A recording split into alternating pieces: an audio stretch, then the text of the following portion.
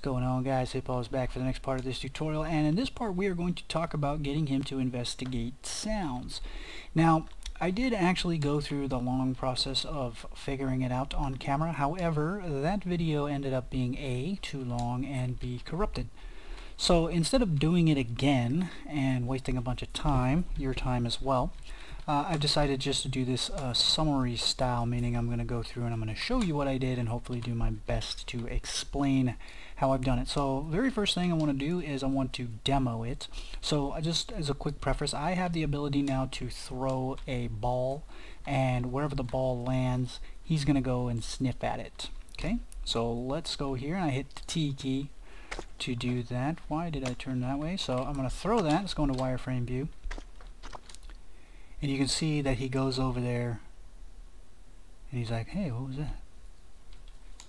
Did you hear that? Alright, and then he goes back to wandering.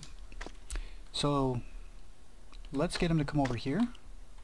See, now he's coming over here. I don't want him to see me yet, because at any moment that he sees me, it will overwrite everything and he will come for the charge. Okay. So he tried to get there, and he couldn't actually make it there, but he does try to correct himself. Now, while he's investigating, let's throw another one. While he's investigating, I cannot interrupt him. Okay, I can't get him to come and do anything else, and that right now is by design. Okay, it isn't until he starts moving around again by himself that I can give him a new target. See, like right now I throw a whole bunch behind him, and he never cares about them. Okay, I can change that, and I'll show you guys how to change that so that he will actually, you can bounce him back and forth if you wanted to. See, once he goes back about, you know, wandering around, I can actually get him to, excuse me, get him to change directions. Now, if at any moment he sees me, even while he's investigating, so let's get him to investigate. So he's over there. If he sees me, it will piss him off immediately. Okay? So he is now officially mad at me, and he was not going to leave me alone until I get out of his sight for about 30 seconds. So it's going to take me a long time to lose his ass. So let's go through it really quick, and I'll show you guys what I did. So first off, when I hit the T key here, I spawned this first person projectile. Okay, so I just get my cameras, I just do it straight from the camera, right? And I set myself as the instigator, and that is actually an important part of it. The reason is because here is the projectile. On the construction script, we're told it to ignore actor when moving, and we're ignoring the instigator. So we feed it the instigator, which is us, just ourself, and then we ignore it on construction. Okay, when this does run when an actor is spawned. And basically, on bounce here, we do once. We cast a first-person character, okay, and we're casting our instigator, and we run this custom event here, which is called generate noise. So if I come over here and I double-click that, I'm now on the first-person character, I generate noise, and I make noise which the target of is pawn noise emitter. Now that is an actual component that you need to add. You can see it right here, pawn noise emitter. Okay, it tracks noise event data used by sensing components. Okay, so it is a component that you need to have, and then you can come out here and then you can say make noise. Okay, just like that, and that's all I did. And it does have some inputs such as who made the noise. Okay, is the actual actor who made the noise, how loud was the noise, should be from 0 to 1, and where was the position of the noise. So what we do is the first person projectile gets its own actor location on when it bounces. Remember, as soon as it bounces here, we do once, we get our location, and we send the noise. So we're saying that the instigator for the noise was the rock. It has a volume of 1, the loudest that it can get, and the location is set from where is it right now. So we're just getting an actor location of self. Okay, then we run generate noise, and what we do is we say make noise right here, and then the parasite character, because it has a pawn sensing component, when you click that, you actually have over here on see pawn and on hear noise. So you can always click these green things here and say, okay, you know, if you don't have it already, this will be a plus sign. All right, and so what happens is These are inconsequential right now. They're just local copies of where was it and who made the sound, and I really don't care about the volume, to be honest with you, at this point. So what I do is when he hears a noise, I'm going to write to his blackboard what that value is for the location of the noise. Okay? So on his blackboard, I did add a new key entry, sound location set to type vector, because we want him to go to a location, and a location needs to be a vector. Okay? So the parasite character gets his blackboard from his controller. Okay? The controller is stored in the beginning here, and it is type AI controller, and we just set that value. Okay? So in the behavior tree, what we have is a decorator here that's looking for sound location being set, and when it is set, we abort the lower priority, meaning the wandering. Okay? And so we're gonna, as soon as we get a location set, we're going to come in here and we're going to start doing this code.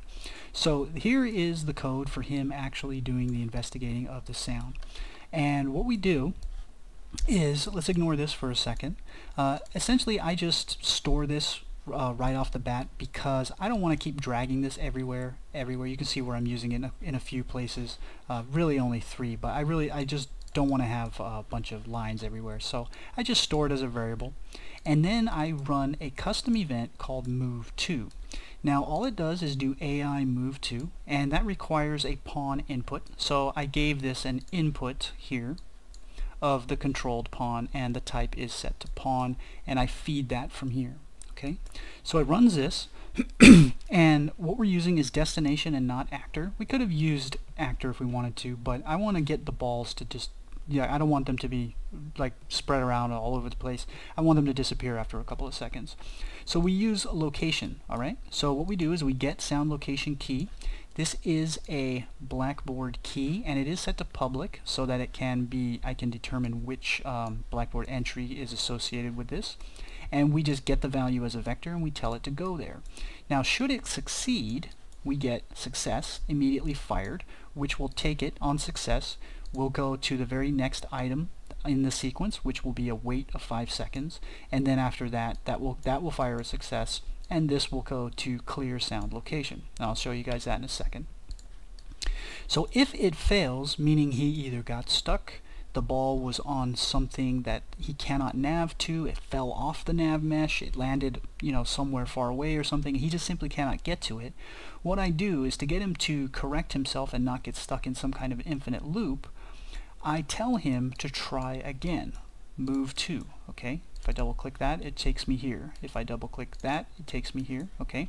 So we call it again, except now what we do is we start logging how many attempts we've executed to actually get there. So each time it fails, we increment attempts by 1. Then we check if the attempts got over a threshold, and in this case I'm just doing 5. If it did, we want him to give up. Like, hey, I tried 5 times to get to this thing, it ain't happening, just let me go back to wandering. Okay, so the way to do that is we clear the location key. Okay, because as soon as that happens, this will become not set and it won't want to run this anymore. Okay, so that's why we do that. So we clear the key, and we don't want to set the value as 000, because a location of 000 is still a perfectly valid location. The value is still set, it's just set to 0. So what we do is we clear it, and then the key actually becomes, or the value here, this entry here becomes invalid. It doesn't get set to 000 because that's still valid. So we need to invalidate it, and the way to do that is to clear it. Okay, and then again, we have already given up at this point, right? And so we reset our attempts so that the next time he does it again, through the next loop, we can start over, and then we finish execute with a fail. And we do a fail because a fail will force him instantaneously out of this sequence, and it will send us back up to the selector. And at this point it'll go here. Okay, it'll go to the next one. Alright, now if he succeeds, we have again just a success, which takes him out of this task but keeps him in the sequence, so it runs the next item in the sequence. So he'll wait 5 seconds, that will succeed, it will come back up here, and it will come down again, and we clear sound location, and this is all this does. We get sound location key, we clear the value, and then we succeed. Okay, and the reason that I do succeed on here, it could actually be success. It wouldn't change anything, because what it'll do is it'll fire this again to run a check, and at this point, because we've cleared it, this will not be true anymore, and he will in fact move on. Okay, and that's it.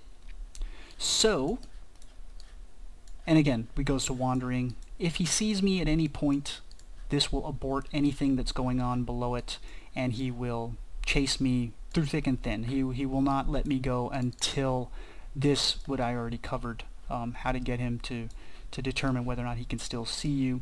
And again, I do have that set to run every either from 10 to 30 seconds, because the interval is 20 and it has a deviation of 10, so it can either be 10 below or 10 above, so it's 10 to 30 seconds. And that's it. So let's just demo it again. Alright, so I throw one, he goes over there, and again, if I throw more, he does not change his mind. He's still fixated on that one. He cannot change his mind right now, because what's happening is it's set, but it's already been set, so it's not going to do anything. If I want him to chase every ball that I throw, I need to actually go on value change, abort both. Okay, so now if the value changes, meaning say the sound location was at 50, 0, 0 or something like that, 50 in the X, then I change it to now 80 in the X, right? The value will change, and it's going to abort this, and it's going to come up, and it's going to hit back here, but it's also still going to be set, so it's actually going to come back into here and run it again, if that makes sense, hopefully. So now I can send him over there, I can send him over here, I can send him over there, I can make him go back over there. Oh, he saw me, so if he sees me, it's too late, game over. So let's send him over there. Oh, well, he didn't actually hear that, so we'll send him here, and then we'll send him back. See, he goes back, and then we'll send him here, he comes forward, then we'll send him over there, he comes over here, and then we'll send him over here. He goes, he changes his mind, and I can say, hey, change your mind again. Well, in that one, he's in the middle of a fail, and also you got to remember he's only got a certain amount of radius that he can hear from. Okay, so I can actually make him stop mid-stride and change his mind, because now it is aborting immediately as soon as the value changes. Okay, so it's very instantaneous, which means that I can kind of spaz him out a little bit. He's going to go to the very last one. Right now it's too far away from him, so we can start leading him over here, trying to stay out of his view.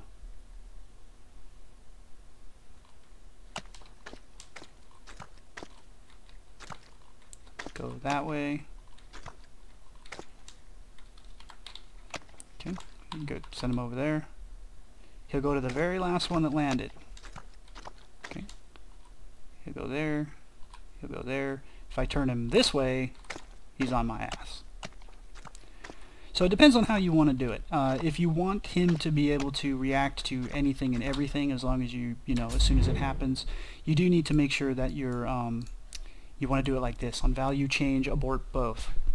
That way it aborts itself, but again, because the key is set, it will come back in and fire it again. We just need to get it to run out and back through, and that's how we do it.